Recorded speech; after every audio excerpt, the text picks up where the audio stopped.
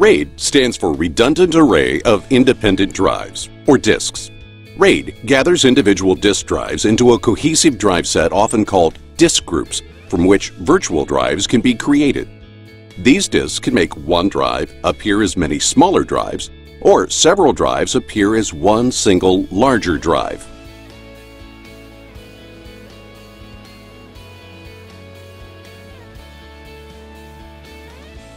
Companies choose to go with RAID solutions for their storage applications to obtain more reliability out of their systems and scalability. And it depends on the value that is placed on performance of the total storage system, the overall capacity, and the level of data protection required.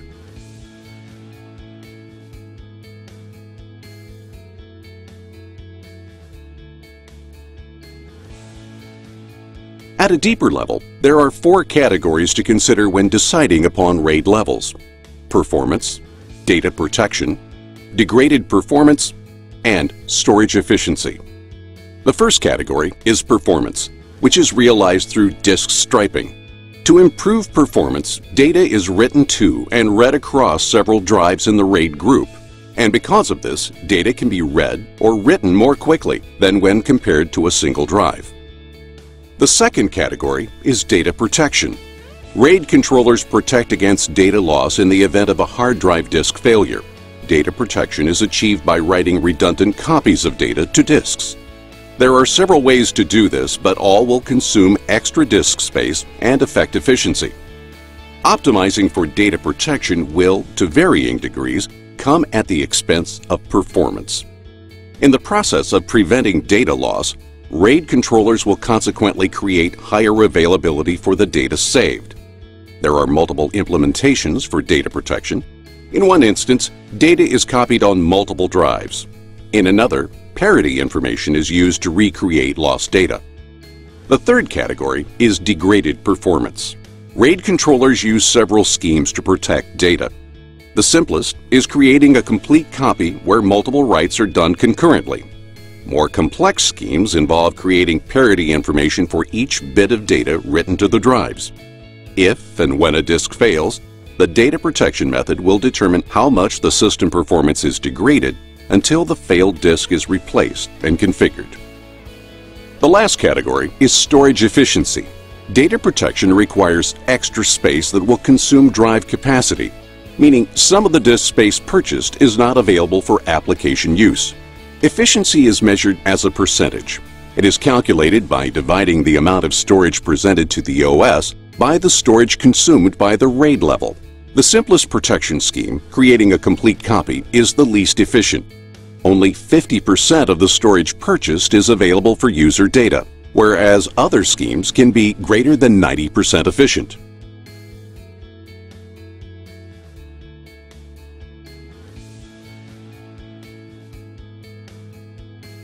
RAID 0, also known as striping, distributes data across multiple disks to improve speed.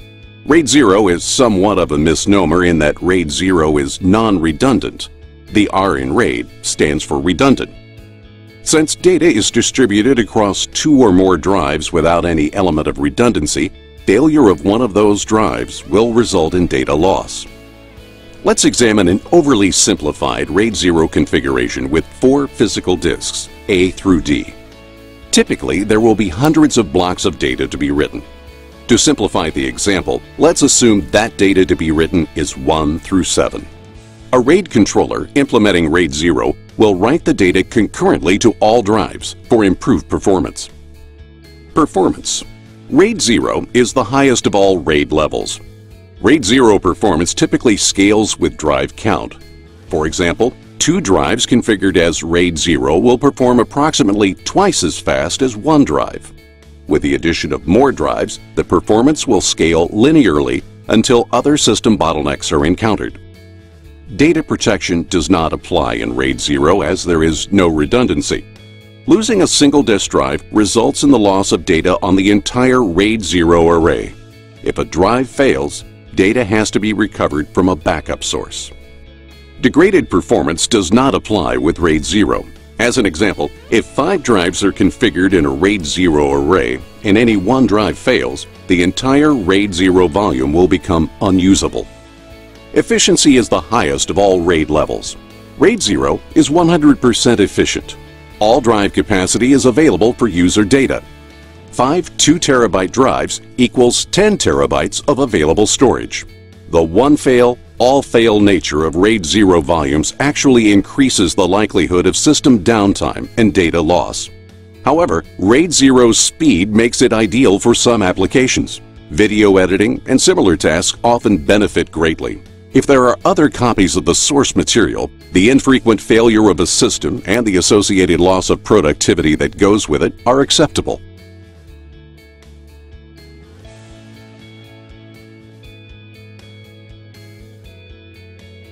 RAID 1 uses mirroring, which simultaneously writes the same data to 2 drives, creating a mirrored pair. With this RAID level, you will maintain duplicate sets of data on both disk drives. RAID 1 performance is the lowest of all RAID levels. RAID 1 performance is similar to a single drive, as the reads and writes are not striped across multiple drives. Data protection is high. If one disk fails, the controller switches to the mirrored drive, which provides no lapse in user accessibility. These mirrored drives can be used to run the system while the failed drive is reconstructed. Degraded performance is at the highest rating. Since all of the data is written twice on 2 separate drives, if one drive fails, you experience no degradation. RAID 1 is the lowest efficiency RAID level. This is because you have to write everything twice. As an example, if you need 2 terabytes worth of data storage, you need to buy 4 terabytes worth of disk drives. You will get exactly half of the available drive capacity. Some applications also use RAID 10, RAID 1E, RAID 0+1.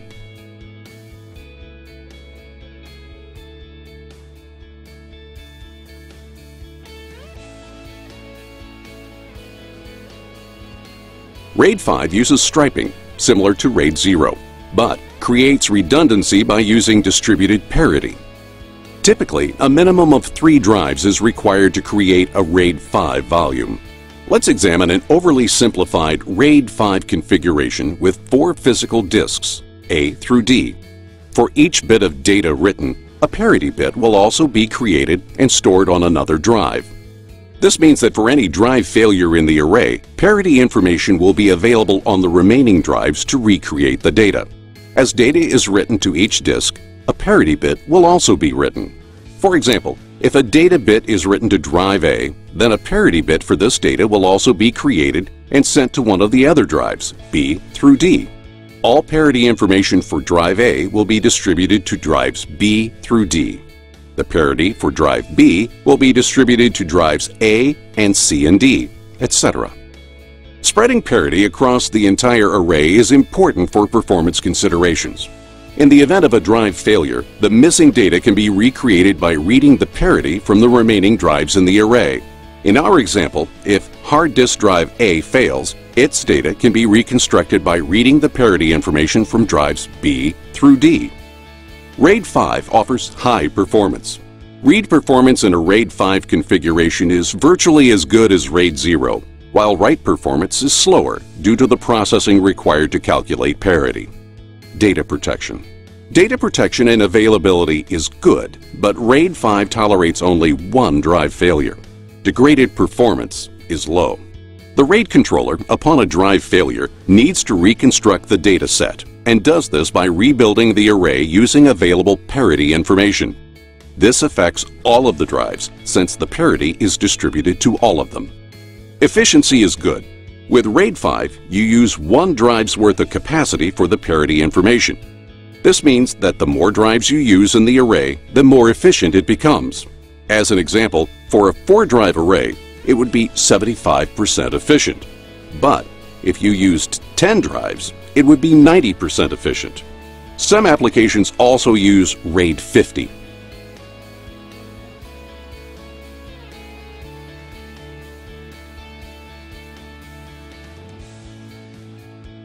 In a RAID 6 array, it uses the same parity method for data protection as RAID 5, but creates 2 sets of parity for each data bit written.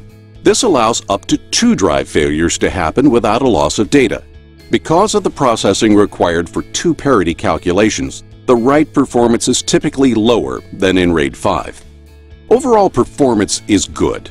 Read performance is similar to that of RAID 5 and RAID 0, but write performance is lower due to the additional parity calculations. Data protection. Of all the standard RAID levels, RAID 6 provides some of the highest level of data protection and tolerates up to 2 drive failures regardless of which drive is affected. Degraded performance is low, just like in RAID 5. The low rating is due to the complex parity calculations required when a drive fails. Efficiency is good using RAID 6. While lower than RAID 0 and 5, it is higher than RAID 1 or 10. 2 drives worth of capacity are set aside and used for redundancy. For instance, if you purchase 10 drives, 8 are dedicated to storage and 2 are set aside for redundancy, making it 80% efficient. Like RAID 5, the more drives you use in the array, the greater this efficiency becomes.